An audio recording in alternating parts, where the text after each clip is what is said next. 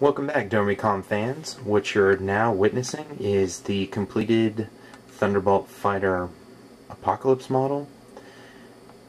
I think it came out pretty well.